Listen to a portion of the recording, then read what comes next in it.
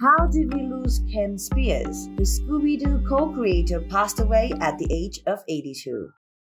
Hey guys, welcome to our channel. For more updates on the celebrities, hit the subscribe button and hit the bell icon to never miss a video.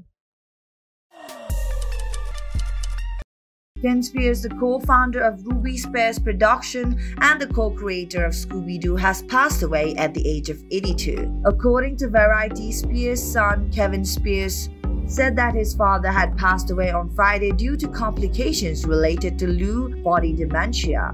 His statement says Ken will forever be remembered by his wit, his storytelling, his loyalty to family, and his strong work ethic.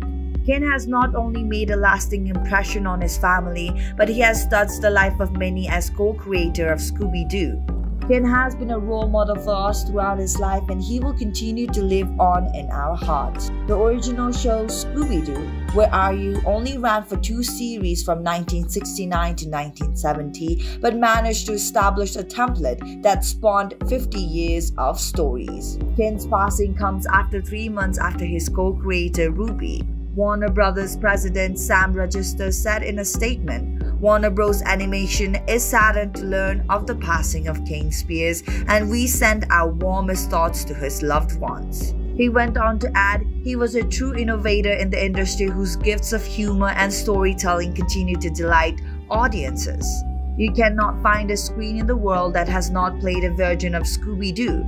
We continue to be inspired by his work at Warner Bros. Animation and are honored to carry on the legacy of his beloved characters." Ken's legacy. Ken, born in Los Angeles on 12 March 1938, was the friend of the son of animation producer William Hanna. He later was hired at Hanna's company and worked there as a sound editor in 1959. And while he was working at the department, he met Joey Ruby, and the two began their partnership as writers. Together they wrote Hanna-Barbera Sid and Marty, Croft Television Productions, and D. Patty Feeling Enterprises. In 1977, the two created their own studio, Ruby Spears Productions, and went on to produce animated series such as Superman, Alvin and the Chipmunks, Fangface, and so on.